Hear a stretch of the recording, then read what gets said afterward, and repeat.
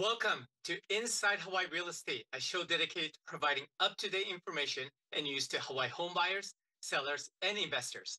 I'm Will Tanaka with my co-host, business partner, and wife, Leonie Lam, a realtor with over 20 years experience in various leadership roles in the Hawaii real estate industry.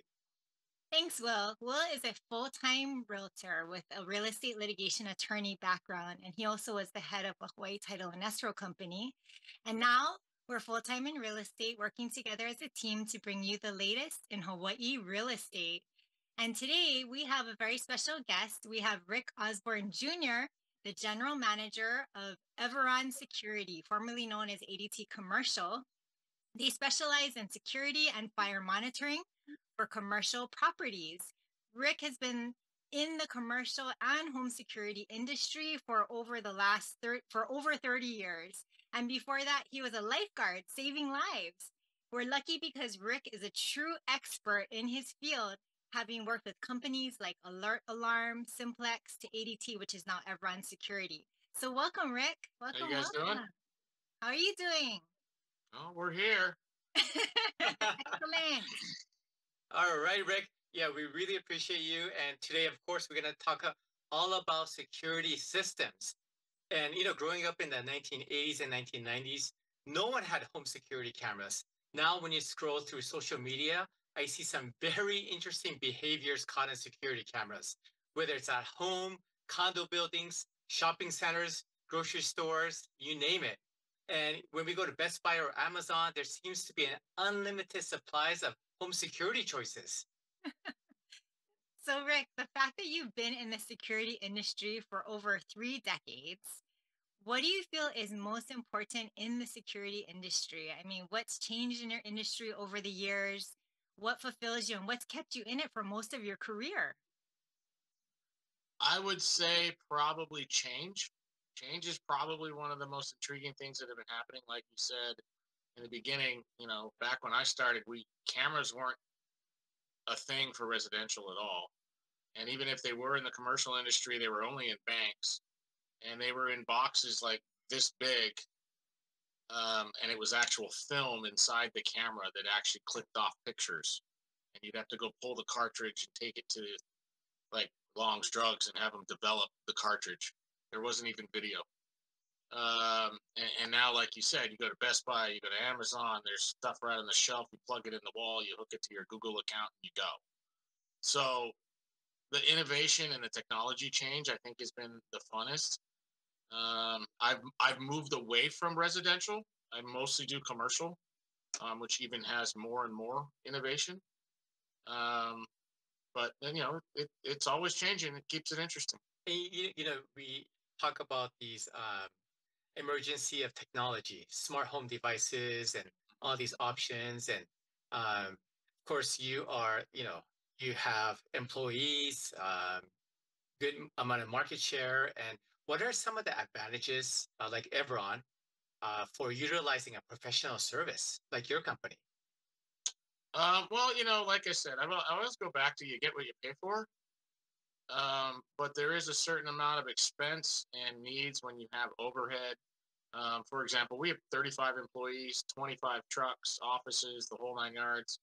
I think the difference with us is when you pick up the phone, we actually show up. What a concept.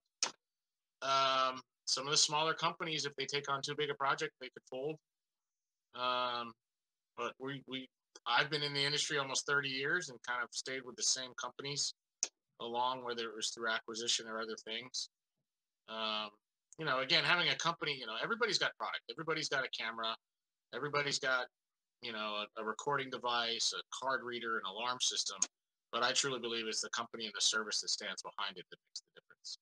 All right. So, and in terms of, you talk about service, and can you talk about how Everon, stands out from other companies? I think we have a very, very high expectation for our staff and our people, for our customers.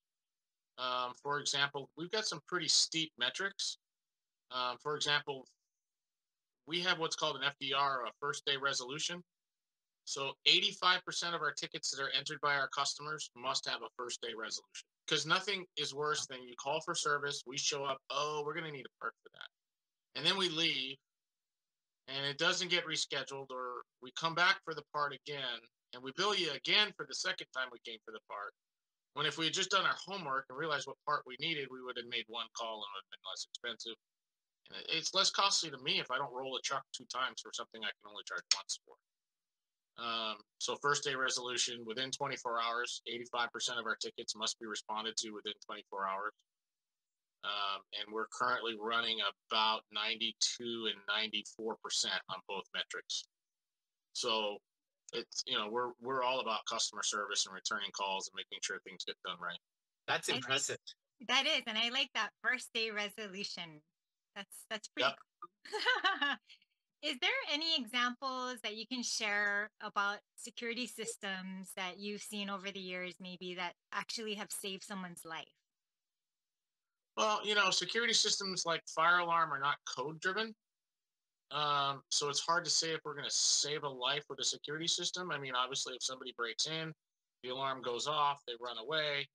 That means they didn't come in and bother you. So that's a good thing.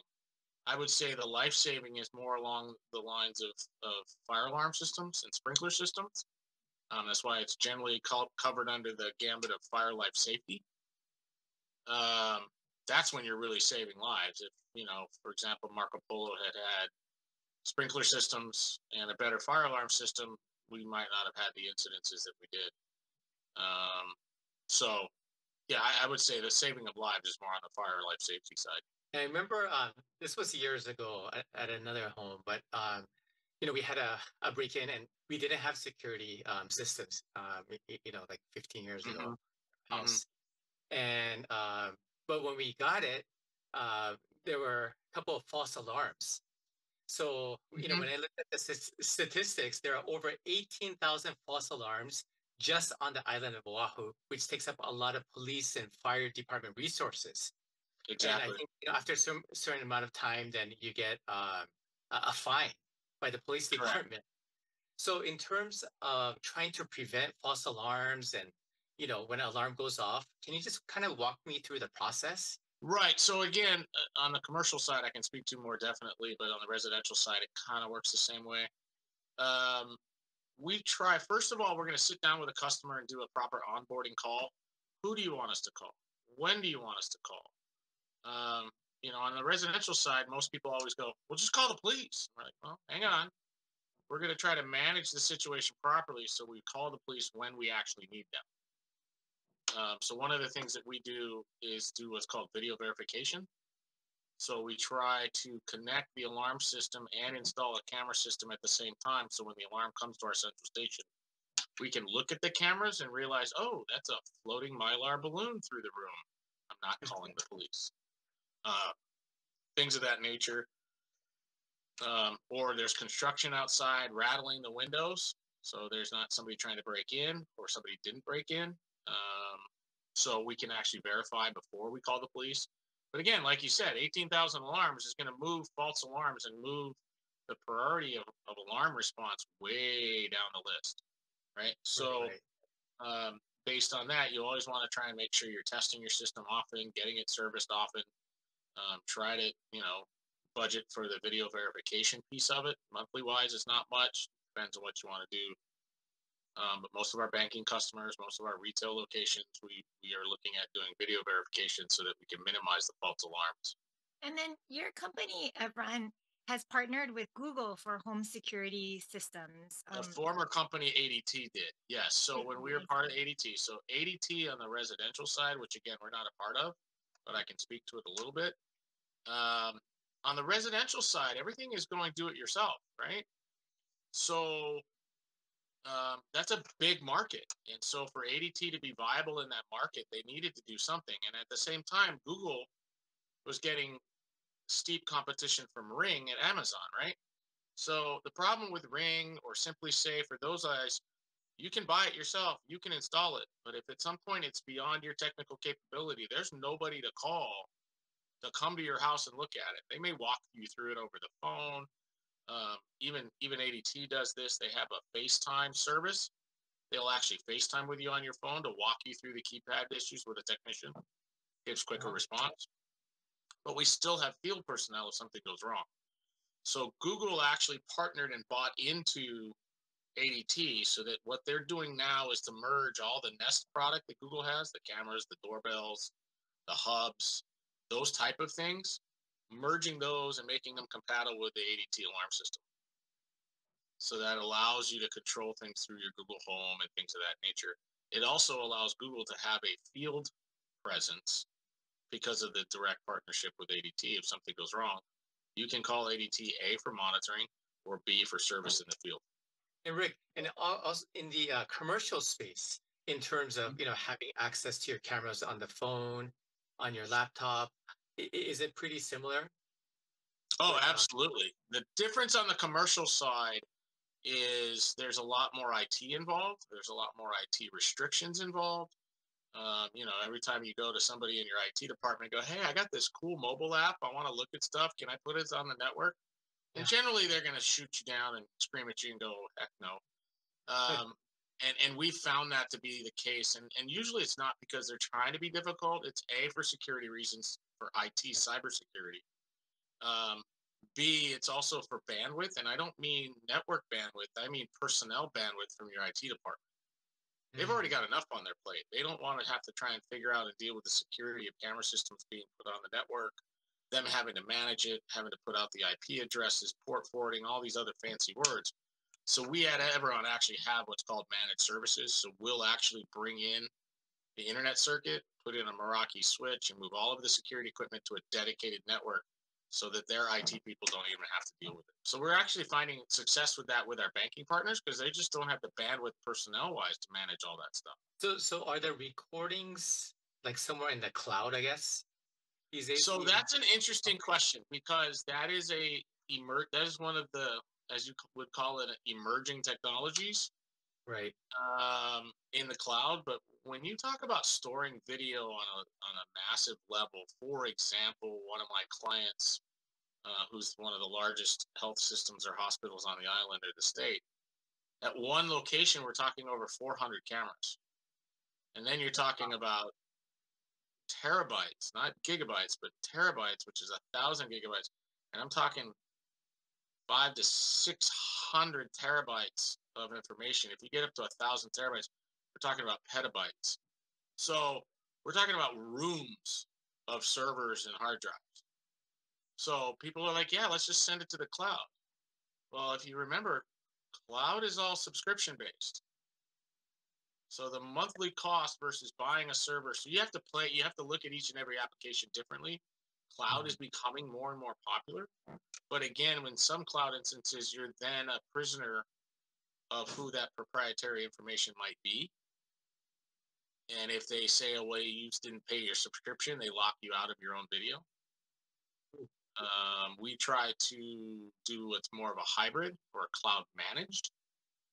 So we're still storing on premise the video, but we're sending a link out to manage in the cloud. Again, less taxing on the IT departments. Yeah. Man, all these technology, and I never heard the term going up above terabytes. So you said petabytes? Yeah, I never heard that either. Petabytes. Las Vegas is in the petabyte range. Oh, I could imagine that with all the gambling and privacy and cybersecurity issues. Right. And I understand one of your companies focus, of course, commercial and condo buildings. So you have cameras in the lobbies, elevators, pool areas, barbecues. And for those condo buildings, are there usually people just proactively viewing those cameras live? Or is it more, reactive? When something happens, then you would just, they'll just go to the recordings. Is it your company viewing it, or is it their own security people? So there's a couple of different applications, but the first two, you use the proper words, actually. One is a proactive approach, which is they're sitting there watching the cameras. But you have to understand that there's been studies done, and no human being can watch more than 16 to 20 cameras for more than 20 minutes before they start to glaze over, right? And so unless you have alerts and what they call analytics, tripping certain things and moving screens and making beeping noises to bring their attention to it, you're generally going to start to kind of glaze over and not really catch stuff. So you always want to be recording, and then that's what we call a reactive. So again, it depends on the property, the budget of that property, the mindset of that property, we can make all the requests in the world to say, hey, you need to do this, this, or this. It, especially in a condo, it's all going to come down to that year's board. So whoever thinks that they're the SME or subject matter expert that week. So for home security, if a homeowner sells their property, how easy would it be for them to transfer the system over to a new buyer or to the new homeowner? It's actually very simple because there, whether this law has changed or not, but way back when I was tearing around chalkboards and programming with an abacus, yes, I even know what that is. When you attach something to a house in the state of Hawaii, it becomes property of the house. Right. So, and again, this came back from the old days when everything was hardwired and we were actually running a wire out to every window and to every door. Nowadays, everything is wireless. So can you remove it and walk away? Yes, that's why they're, that do-it-yourself for apartment owners and stuff. They're using Velcro and sticky back tape because that's an untapped market. But again, 9 times out of 10, you're going to cancel your contract with your alarm company. And if you've signed anything more than the standard they try to get you to sign is a 5-year contract. So if you say, hey, I've sold my house, I'm moving, they're going to pull oh, well, you have a 5-year contract, but we can continue it. We'll just do a relocation charge. But what they're actually doing is going to sell you a new system, at your new home, leave the old system in, and then try to go back to whoever buys your house to sign them up for service as well. And that's how they expand the customer base. Oh, so that's a good tip then. So make sure that you read your contracts and be certain about how many years you're signing up for as a homeowner that's enlisting home security. Right. Because again, the other structure is most salespeople's commissions are structured on how long a contract they can get. As we were preparing for this ThinkTech show, and I remember a movie was it called Panic Button with or there's a movie about panic buttons, and is that something that's still you still install for like retail stores, or is there such? Absolutely. We just finished a large clinic and there were 97 panic buttons installed throughout the property. But again, it all depends on who's monitoring it, where it's being monitored, and for what reason. But those buttons are still used in banking and retail as well. Maybe for security purposes, you can't really reveal too much about the process. But I was just more curious: is it just a single button that you press, or are you able to share There's any different devices, and obviously we try to use a dual action type of device, something that you have to like pull and then push a button or squeeze or that kind of thing. Because nothing's worse than your knee under your desk setting off the panic button. You're just working away and the cops show up. That's right. That's But right. yeah, so there's different devices out there and there's different uses. Earlier, like you had mentioned that like in stores and things like that, cameras have picked up some interesting footage, and so I was wondering if you could share some stories with us. Oh well, see now you're putting me on the spot. I knew you were going to do this. Yeah, no, I would tell you in my vault, I have some pretty interesting footage of some interesting things that have happened. I will not divulge any of this security footage we pulled from elevators. This needs to stay G-rated. But simple things. Honestly, the shift of our customer base is turning towards risk management versus security because it's a dual application. In other words, I've had clients that my contract was budgeted and driven by the risk management division, meaning they want to make sure the cameras are working, they're clear, they're running and properly installed because they got great footage of this lady with a broken foot that limped into the lobby of a hotel, squirted her suntan lotion on the ground, and then slipped on it on purpose so that she could sue the hotel for a loose tile in which she broke her foot. But by watching the video, you can see her foot's already broken when she walks up to do this. So she sued them for $750,000. They played the video. She immediately dropped the suit, and they trespassed her from all properties. Wow. So that was where risk management saved. And we get this kind of video in the retail and grocery stores all the time. People take the cooking oil off the shelf, they dump it on the floor, they put the bottle back on the shelf, and then they slip on it and then cry wolf, in other words, for trying to sue the store. Wow. So risk management definitely ties into this, and I can Hmm. kind of, I totally get it. Yeah, that makes a lot of sense, and So that's even for the condos, you know, a lot of your condo markets, they have the common area camera systems. The problem that's probably neglected the most is preventative maintenance, right? Coming in on a quarterly basis and cleaning the cameras, making sure they're working, make sure they're recording. You know, there's so many times people go back to get the video of what happened, and it's a beautiful shot of the dead gecko inside the camera. Or the camera hasn't been recording at all and they never even knew. So, for an example of changing technologies, I can install software now that tells me and sends me an alert when the camera's been moved, the video's changed, it's not video, it's not recording or whatever. We can put analytics on the devices. And so that's like another benefit of going with a professional security service is Hmm. that preventative maintenance is someone's going to be paying attention to it because all of our lives are so busy. And so it's good to have someone that's kind of regular about it, just like we Right. have. And it goes back to bad personnel bandwidth. If you think about a regular condo, they've got a maintenance guy, they've got an engineering, or the hotels were the best. The hotels are funny because you're going to tell engineering, well, you guys are responsible for cleaning the cameras. Like, cleaning? I'm not cleaning. I'm not housekeeping. And the housekeeping people are like, I'm not getting on a ladder and climbing up and opening up the camera to clean it. That's a engineering. So we kind of resolved that for them. But even on the smaller condos, you've got a resident manager, and that's it. Maybe a maintenance guy, part time. Some of the bigger condos, you may have maintenance, but they've got enough on their plate. With every condo owner calling them because their door squeaks or something, right? So, That's a good point. Yeah, and I was just curious in terms of, we hear about like 4K zoom or, on our mhm. iPhones or TVs, drones. In terms of the quality of the cameras and the ability to zoom in, Mhm. um, how has that changed in recent years? Well, it's interesting, you know, because I even sit here, I'm in the industry, I've been in the industry over 30 years. I know what the cameras are, I know what they cost. And then, you know, I look over and there's iPhone touting a 50 megapixel camera. I'm like, how the hell do they do that for that price? But again, they're buying, you know, a couple 100,000 at a time. Um, so, you know, yeah, we can do 4K, which is actually 8 megapixel.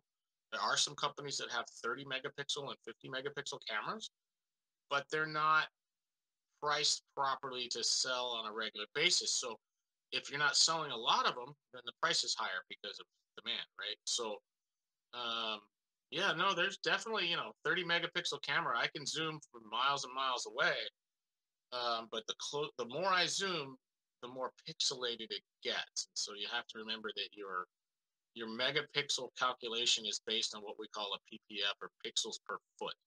How many Okay. pixels am I putting into that imager per foot? And that's where the megapixel comes from. So again, it's all about hiring the right professional to consult you on what you need for the right application. From what you're hearing in your industry, I know that it's kind of looking forward and it's newer technology, but artificial intelligence, do you think Hmm. that's going to become a component in terms of your overall security industry, whether it's commercial or Oh, residential? absolutely. It's either going to be in the setup, the programming. Um, I also think, I mean, we're already starting to use what we call it analytics. So I can tell you, I can draw a line in the screen, and I can tell you if everybody's going right to left, I don't care. That's fine because it's a one-way street. If anybody goes left to right, ping me and tell me and give me a note. So we're already doing that in what we call analytics, objects left behind, loitering. We're using that a lot for the homeless population. Mm. Um, you know, people, they're camping out in nice dry areas that happen to have it's an ATM vestibule. And so the banks are losing money because people don't want to come up and use the ATM because there's a homeless guy sleeping there. Mm. So we're using that for loitering, objects left behind, things of that nature. I will only see that grow and get more More powerful. robust, yeah, I can see that. It's So exciting. hopefully when that happens, I'll just retire and I won't have to worry about it. You're too young, sorry. Hey, Rick, do you see kind of like drones as part of the commercial space in the future? So we have started pilot programs for that on the mainland, and we've actually also started robotics for replacing guards. So we're starting pilot programs in multiple locations to run robots and drones. The drones are more for industrial monitoring. So we're going to look for heat, water, things of that nature. We're going to be touring warehouses, data rooms, things of that nature. The robots will be able to set up on tours of the buildings, and then that robot actually will send a signal and in turn contact our central station. And our central station operators, amazingly enough, are sitting there wearing Oculus goggles and gloves. So that if it does connect to somebody or connect to something based on its interaction to something, it then connects to a live person. So we can literally open the door, pick up a bag. A lot of the times we get door left open alarms from access because the cleaning crew have put a bucket to prop the door open because they don't want to use the card to go back and forth. It's too much humbug. And then they forget it. So now our robot will be able to pick up the bucket, move it, and lock the door remotely. That is amazing. That's some futuristic stuff. It's coming. It's actually here. We're doing it in multiple locations like Boeing and Google and Amazon and things of that nature who are already our clients. That's both exciting and kind of scary at the same time. Terrifying. Yes. Yeah? Yeah. That's for the next generation. Well, I mean, it's already here, but Rick, thank you so much for your time. I mean, wealth of knowledge. We learned so much about security, both in the residential and commercial space. Yep. Well, thank you guys very much for your time. I appreciate it. And anytime, give me a call. Thank you so much. Thank you. Thank you, Rick Osborne Jr., General Manager of Everon Security. Thank you so much, and aloha. Aloha.